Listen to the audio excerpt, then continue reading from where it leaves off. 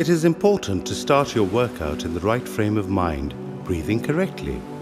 The easiest way to do this is by chanting Om. Sit in any comfortable cross-legged posture on the ground, close your eyes.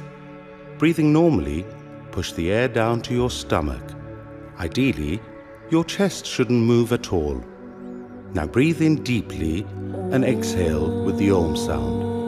The first 3 seconds should be the vocalization of the O with your mouth open. Then close your mouth and let the sound continue for as long as your breath allows.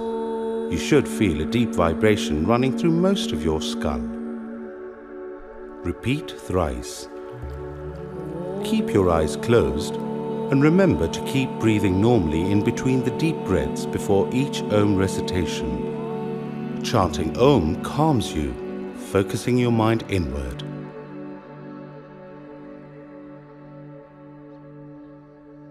Back asanas.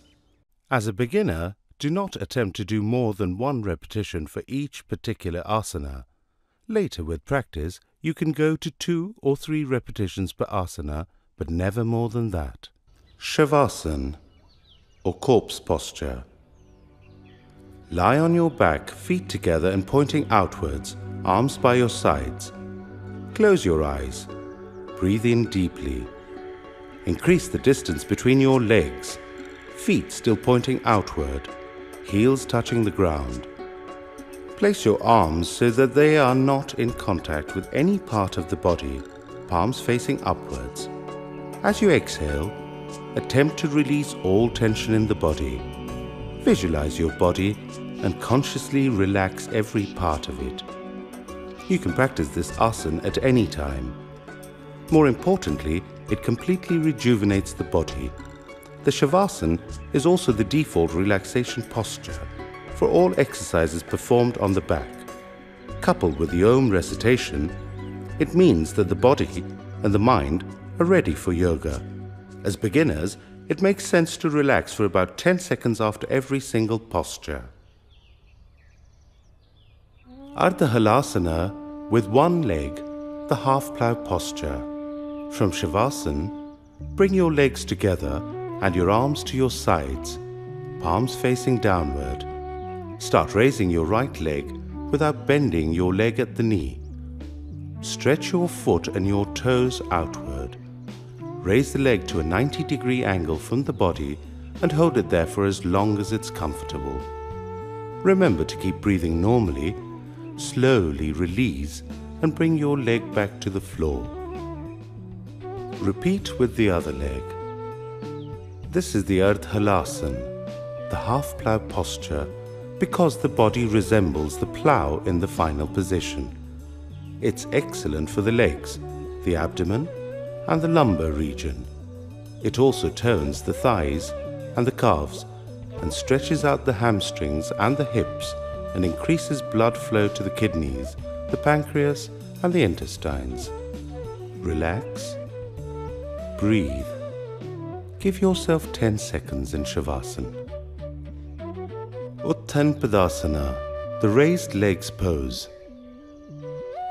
From Shavasana, bring your legs together and your arms to your sides. Place your palms under your hips. Start raising both your legs without bending them at the knee. Stop at 30 degrees from the floor and hold for 5 breaths. Similarly, stop at 60 degrees and finally at 90 degrees from the floor. Hold for 5 breaths each time. Slowly release, stopping at both the 60 and the 30-degree mark. Remember to keep breathing.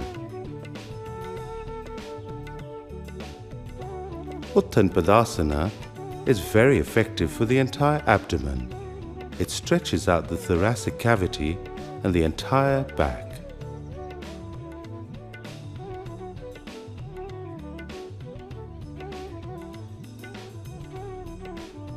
Ardha Pavan Muktasana with 1 leg, the leg lock pose. From Shavasana, bring your legs together and your arms to your sides. Bend the right leg at the knee. Bring the thigh as close to your abdomen as possible. Bring both arms around the right leg, locking your fingers just below the knee joint. The other leg remains straight, still on the ground. Keep the foot relaxed. Press the thigh into the abdomen. Slowly release in the reverse order. Repeat with the other leg. This asana is excellent for indigestion. It's a great stretch for the abdomen, the hips and the thighs, leaving the lower body turned and supple. It helps in relieving back pain and has a substantial impact on the pelvic joint. You'll already have started to notice that the exercises seem to occur in pairs. Most exercises are complementary, reversing the muscular stretches of the previous exercise, working on the complete set of muscles for each body part. Setu Bandhasan, the bridge pose. Bring your legs together and your arms to your sides. Now slide your feet towards you, as close to your buttocks as possible, with the soles remaining on the ground so that your knees are pointing towards the ceiling. Grasp each ankle with a respective hand. Leaving your soles flat on the ground and holding onto your ankles, lift your pelvic region off the ground while breathing in. Tuck your shoulders in. Make sure that you're well balanced. Once in the final position, breathe normally. Hold for as long as comfortable. Exhale and slowly return to the ground. Stretch your legs and relax. This is an excellent workout for the muscles of the back and the hamstrings. Because it directs blood to the brain, it's very effective for combating depression, stress and insomnia. Kati Vakrasana, the spinal twist on the back. From Shavasana, bring your legs together and your arms to your sides. Place your arms along the line of your shoulders perpendicular to the body. With a distance of about 2 feet between your feet, raise your knees and leave the soles of your feet on the ground. Twist your lower body to the right, attempting to get both the knees to touch the ground while turning your head all the way to the left. Hold. Slowly come back to the center with your knees and your head. Repeat for the other side. This asana gives you a great stretch all the way up the body and your spine in particular. It is a great help with the neck and back muscles and is excellent for the stomach. It's particularly effective in fighting the fat around your waist. Naukasana, the boat pose. From the base position on the ground, breathe in deeply. Raise both legs up, trying to bring them up as high as possible. Now raise both arms, keeping them straight, attempting to reach towards your toes. Attempt to bring your body as close to a 45-degree angle as possible, without bending your knees or your elbows. Breathe normally. Hold. Gently exhale as you release. Take particular care that you avoid any jerky movements while executing this asana. Naukasana is one of the asanas that's excellent for fighting the fat around your waist. It's very good for the stomach, as well as strengthening the back and the leg muscles. It also helps in regulating the kidneys. It's very helpful in cases involving diabetes and dyspepsia. It also improves concentration. Chakrasana, the wheel pose. While lying on your back, bring your knees up and your feet as close to your buttocks as possible, the soles of your feet on the ground. Spread your legs so that they are shoulder width apart. Lift your arms, bend your elbows, and bring your hands to the ground so that your fingers are touching your shoulders, your palms on the floor. Breathe in. Slowly, using the force of your hands and legs, push yourself up until your body is fully extended in an inverted U and you are standing on your toes. Feel the blood rush to your head and your lungs expand and fill up. Hold for as long as is comfortable. Breathe out and let yourself down slowly. Chakrasana literally translates as the wheel posture. This asana primarily focuses on the spine, giving it a complete stretch top to bottom. And because of the spinal stretch, the posture works on the nervous system, It also stretches out the chest, opening out the lungs, helping in deeper and more controlled breathing.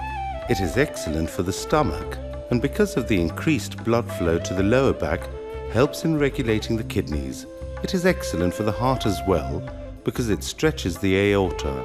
It obviously also tones and builds the muscles of the hands and the feet. Asanas on the stomach. As a beginner, do not attempt to do more than one repetition for each particular asana. Later, with practice, you can go to 2 or 3 repetitions per asana, but never more than that. Lie on your stomach, legs straight, your feet resting easily, slightly apart. Keep your arms by your sides. In neutral position, keep your head turned to one side. Makrasana, the crocodile pose. This is the relaxation pose for all exercises performed on the stomach. Lie prone on the floor, spread your legs wide with the toes pointing outwards and the heels pointing inwards to touch the ground. Bend your right elbow and place your right palm in the crook of your left arm. In the same way, the left palm goes to the crook of the right arm. Place your forehead on your arms, providing support for the neck. Relaxation in this pose is good for stress-induced diseases. Ardha Shalabhasana with one leg, the locust pose. In the base position on your stomach, slide your hands under your thighs, palms up. Inhale slowly and then raise the right leg off the floor as high as possible. Try and keep the leg straight without bending the knee or transferring weight onto the other leg, or by lifting the pelvic region off the ground. Hold the posture for as long as you can hold the inhaled breath, and then slowly return the leg to the floor while exhaling. Ardha Shalabhasana helps in developing the quadriceps and adds tone to the abdominal muscles. It stimulates the stomach, the lower back and the intestines, helping strengthen the bladder and stretching the spine. Remove your hands from under your thighs and place the arms alongside your body. Turn your head to the side and rest. Bhujangasana, the cobra pose. Turn your head so that your chin is on the ground. Bring your arms to your side, close to your body, with your hands by your chest. Bring your legs together. Inhaling slowly, raise your head. Hold this first position. Your chest should be off the ground, but not excessively so. Always remembering that your hands are there to provide support. Avoid the temptation to transfer all your weight onto the hands. Hold, relax, return to the neutral position. For the slightly more advanced variant, start the same way. This time, however, raise your head and chest as high as it will go. Keep your buttock muscles tight to protect your lower back. Your pelvis should remain on the floor. Hold and then let yourself down gently.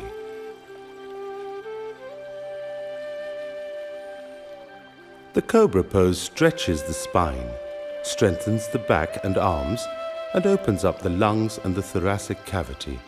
It's great for the neck.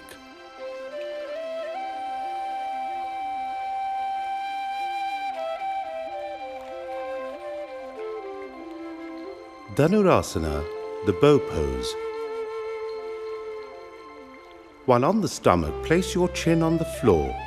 Exhale, raise your legs and bend your knees, bringing the legs closer to you, and reach back, grasping the right ankle with the right hand and the left ankle with the left hand. Inhale. Slowly rise up, pulling your ankles up and raising the thighs off the floor while simultaneously lifting your chest off the floor. Hold the breath.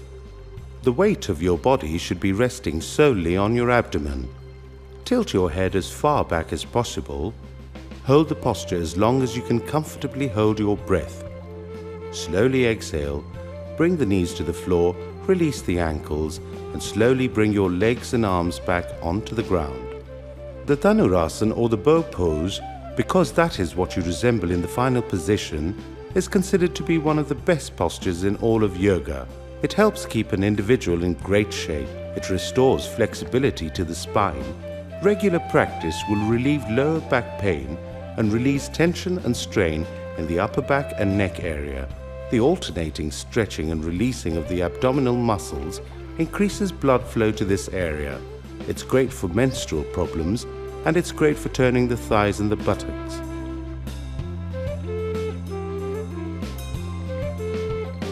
Return now to Shavasana for 30 seconds, allowing your body to relax completely.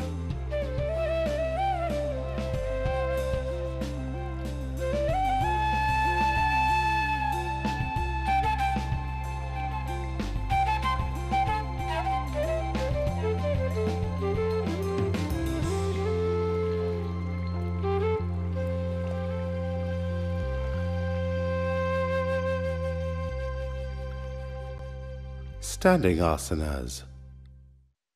As a beginner, do not attempt to do more than one repetition for each particular asana.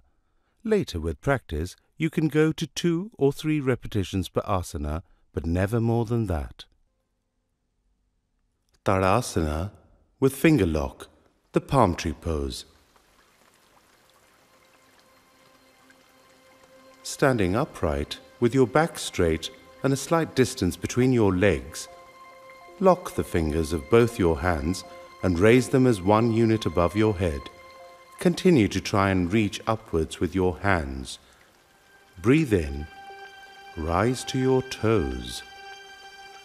Breathe normally. Hold the posture. Feel the stretch through every section of your body, even through the top of your head. Reverse the process on the exhale and watch your breath as it passes down from your head through your chest and stomach, legs and feet. Relax and then repeat. The focus here is on the straightness of the posture one holds, improving balance, self-awareness and breathing. Simple Prishtasana, backward bending. This is a variation of the first of the standing postures. Broaden your base by placing your feet about shoulder width apart. Make sure you are comfortable and balanced. As you breathe in, place your arms on your waist. Now bend backwards as far as you can. Use the hands as support. Be very careful not to overbalance. Exhale and return to neutral position. Although deceptively simple, this little exercise helps greatly in flexibility, conditioning the spine and the spinal muscles, and in breathing better. It also prepares the body for all standing asanas. Padhastasana, forward bending. From the base position, with your feet apart again, raise your arms straight up. Bend backwards slightly. As you exhale, allow yourself to bend forwards, starting first from the waist, then your neck and finally your head. While bending, push your hips back slightly. Touch your toes. It's okay to bend your knees if you're a beginner. Breathe in, rise and return to the neutral position. Repeat. This asana is excellent for the legs and the knee joints. It helps in loosening abdominal fat and increasing the supply of blood to the brain. These may seem like a very simple keep fit type exercise, but they really work. By now you'll also have noticed that the workout functions in a kind of widening cycle, adding new muscle groups, but it keeps working on most things simultaneously.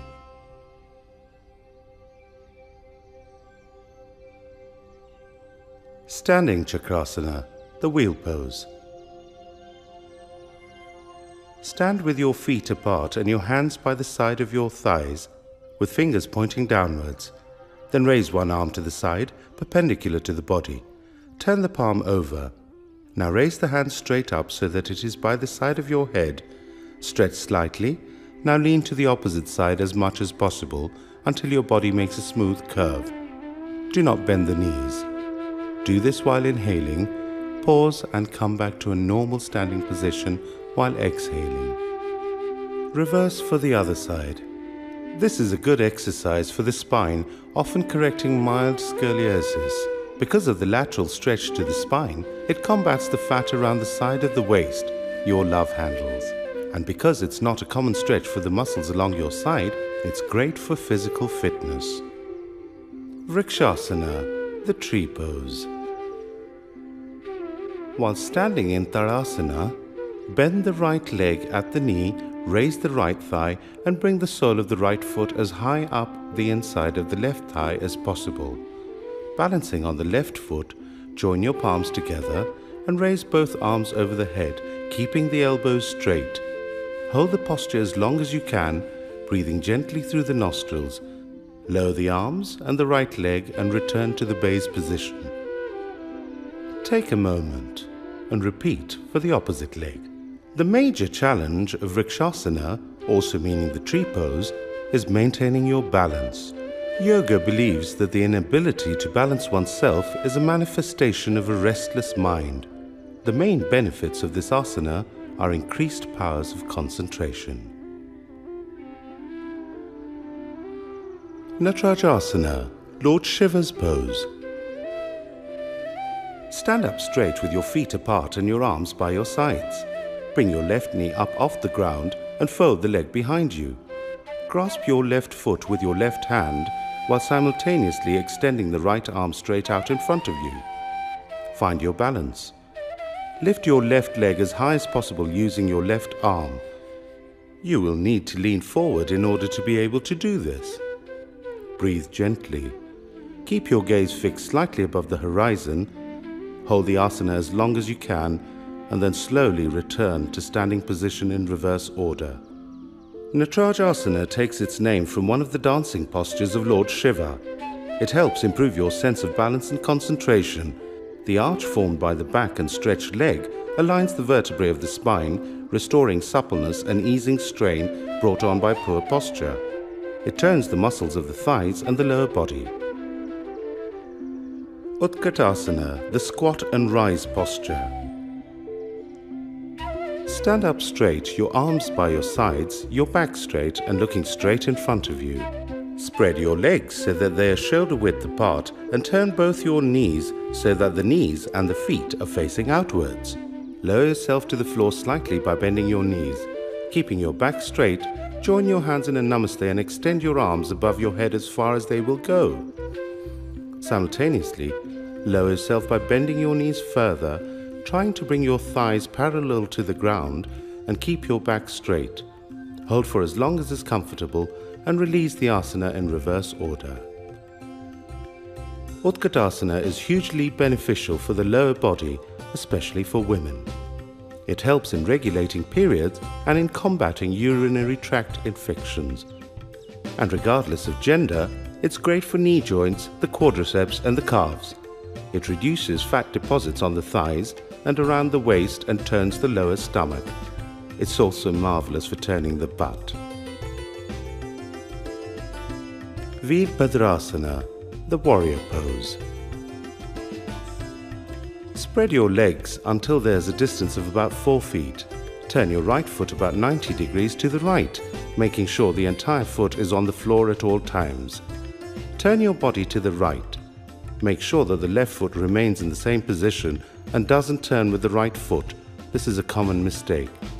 Bring both arms in front of you, join them in a namaste. Raise your joint palms above your head.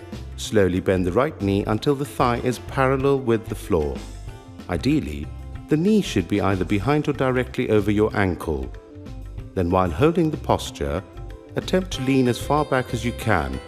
Hold, remember to breathe, straighten up, bring your joint palms back down, release, repeat with the other leg. This is known as Virabhadrasana, the warrior pose. It strengthens the legs and the arms, as well as improving balance and concentration.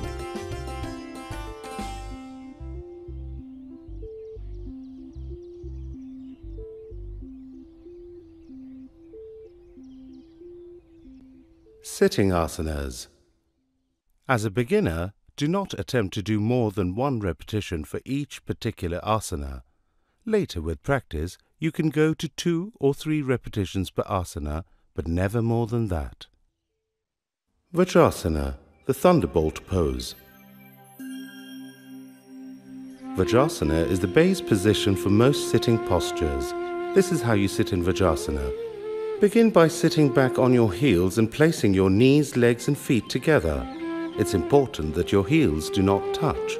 If they do, it means that your entire body weight is being placed on your ankles, which is not good for them. Place your palms on your knees and keep your back straight. Vajrasana is excellent for your legs and your digestive system. It is also one of the meditative postures. For example, one can chant Om in this posture as well. Parvatasana, the mountain pose. Sitting in Vajrasana, join the palms together in front of the chest. Raise the joined palms above your head as straight as possible. Your biceps should ideally be touching your ears. Now, stretch yourself as high as you can without your buttocks ever losing contact with your heels. Hold. As you relax, bring your still joined palms back in front of your chest before allowing your arms to return to your sides or rest on your thighs. Parvatasana means the mountain pose because you resemble the peak of a mountain. Another simple asana, it has multiple benefits. It helps in adding to the spine's flexibility, and because of the sitting position, aids the lower back greatly. It's great for the thoracic cavity, the neck and shoulders, and the cervical vertebrae. Shashankasana, the hare pose. Sit in Vajrasana. Spread your knees till there's about a foot's distance. Inhale. As you exhale, bend the top half of your body forward from the hips. Stretch your arms out so they rest shoulder width apart on the ground in front of you. Relax your elbows so your arms are completely tension-free. Rest your forehead on the floor in front of your knees and bring your buttocks as close as you can to your heels. Hold and repeat. Shashankasana helps calm an overactive mind. It brings fresh blood and oxygen to the head. It also tones the groin and the thighs and is the relaxation pose for all sitting asanas. Ustrasana, the camel pose. Sit up in Vajrasana, onto your knees, spreading them apart slightly. Reaching back, grasp the left ankle with the left hand and the right ankle with the right hand and stretch, arching the back and thrusting the abdomen forward. Tilt the head as far back as possible. Breathe gently. Exhale and return to the kneeling position. The Ustrasana, like the Dhanurasana, is a powerful posture for stretching the spine, back muscles, shoulders and arms. It is best practiced later in your asana routine when most of your muscles are limber. Lean forward gently and touch your forehead to the ground. Relax. Marjariyasana, the cat pose.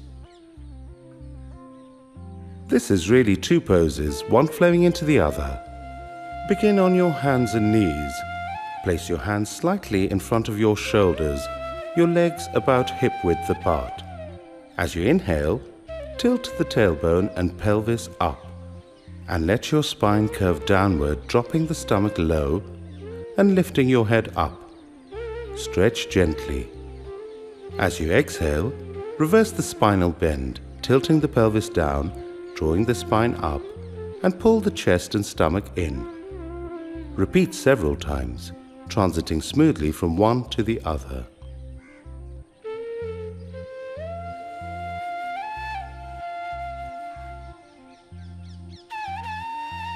This asana is excellent for all-round spinal health. Vyagrasana, the tiger pose. In the first of the cat poses, when the spine is curved downward, inhale and raise the right leg. Bend the right leg back to create as much of an arch as possible. The sole of your right foot should be pointing towards and parallel to your neck, which is tilted up. Hold. Exhale and slowly bring the leg back into position. Vyagrasana means the tiger pose. It's excellent for both the abdominal muscles and the spinal nerves. It is also very good for relieving sciatica. This posture, along with the cat pose, is very beneficial for pregnant women and new mothers. This is because they are the easiest asanas to perform. Please do ensure that you check with your doctor before attempting them. Both asanas help ease, stretch, and turn the vaginal passage after delivery.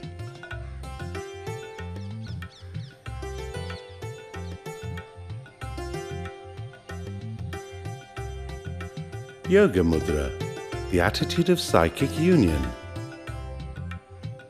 Sitting in Padmasana, the lotus pose, or in a simple cross-legged posture, or even in Vajrasana, lock your fingers together behind your back so that they form a single unit. Slowly bend forward, starting from the waist, then the back, and finally the neck until your forehead touches the ground. Hold, and then slowly sit up again. This is an excellent workout for the abdominal muscles and aids in increased overall flexibility.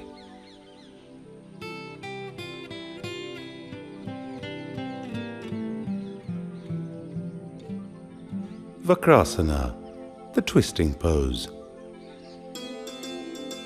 Sit erect, your legs stretched out before you. Slowly fold your left leg at the knee and place the sole on the ground near your right knee. Place your left hand behind you, the palm on the ground at the distance of about 9 inches from your back, your fingers pointing backward. Then place your right hand on the outside of your left leg, the lower down the better. Turn your upper body to the left as if you're trying to peer directly behind you. Hold. While returning to the original position, first bring your neck back, then your right arm, then your left arm, and finally stretch the leg out before you. Reverse the process for the other side. This helps in increasing the elasticity of the spine, digestion, and aids the central nervous system.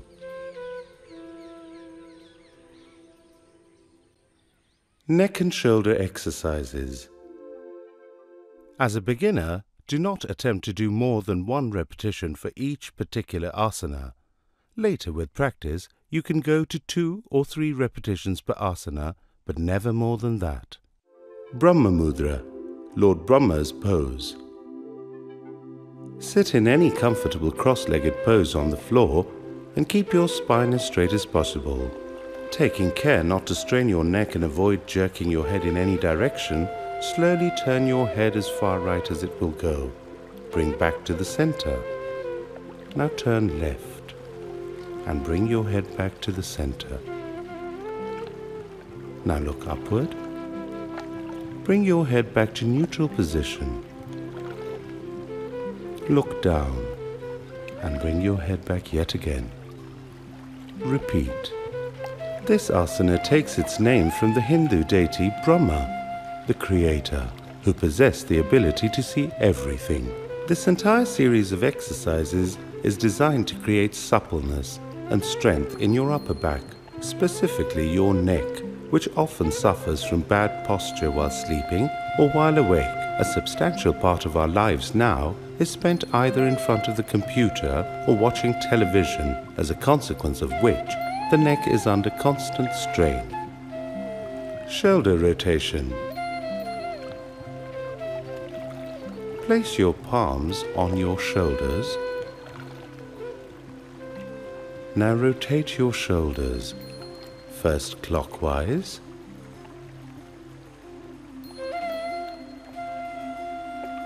and then anti-clockwise.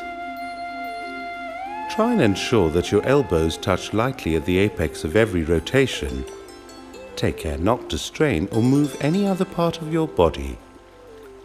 Finger lock and stretch. Raise your arms above your head. Now lock your fingers like Tadasana, stretch upwards and release.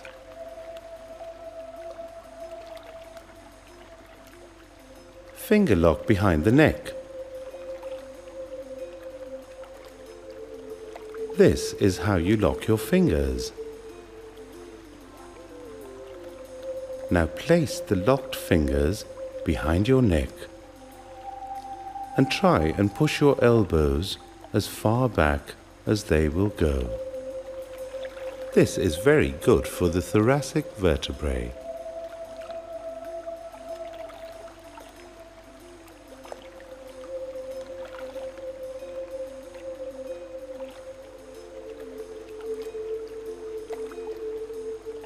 Arm stretch.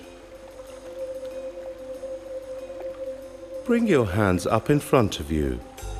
Now take them out to the sides.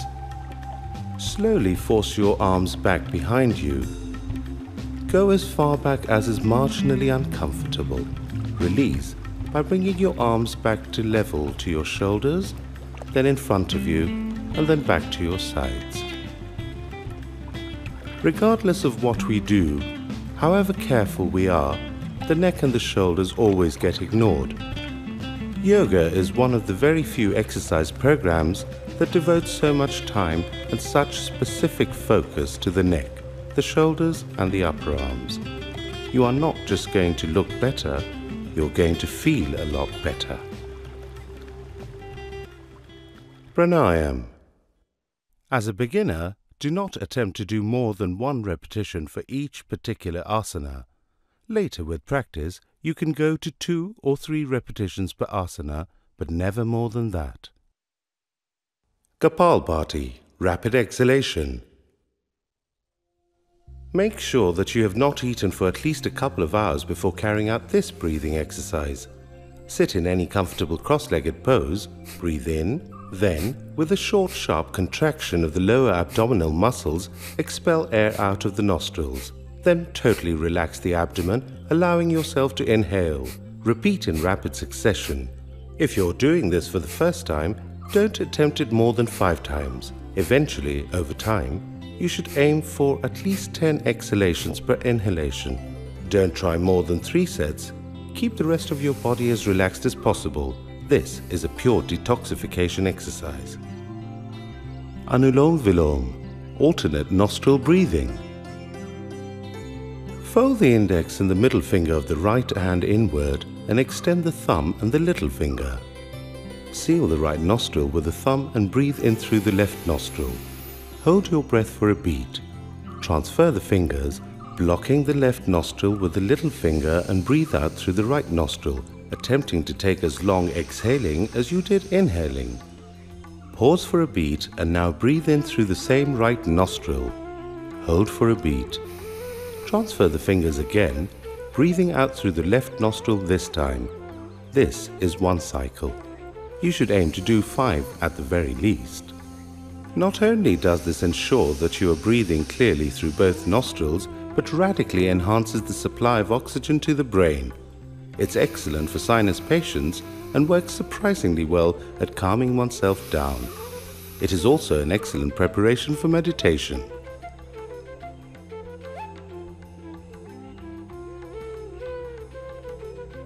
Bhramri, the humming bee breath. The point of this pranayam is to hum like a bee, setting up a deep vibration in your skull. Cover your eyes and block your ears. This will give you a far stronger sense of the vibrations. The hum is achieved by chanting Om without vocalizing the O. This helps calm and focus the mind, but because it also vibrates the throat strongly, it has a profound impact on the thyroid gland, increasing metabolism, balancing hormonal secretion, and helping serotonin release.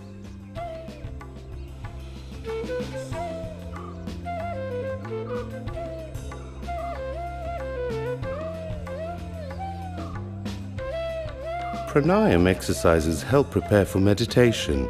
They improve concentration, reduce stress, exercise the heart and the lungs, and tone the nervous system. but always remember that their true potential is realized when the body has been through the asanas first. The workout is now almost complete. Because yoga functions in a cyclical form, overlapping and building on each successive exercise, working on the body exhaustively, we return to where we began, Om chanting.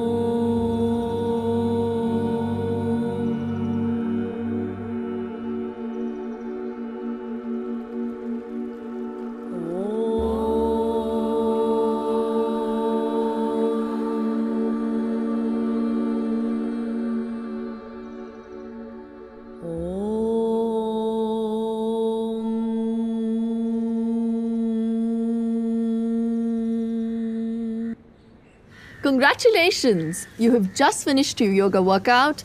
Welcome to the new you.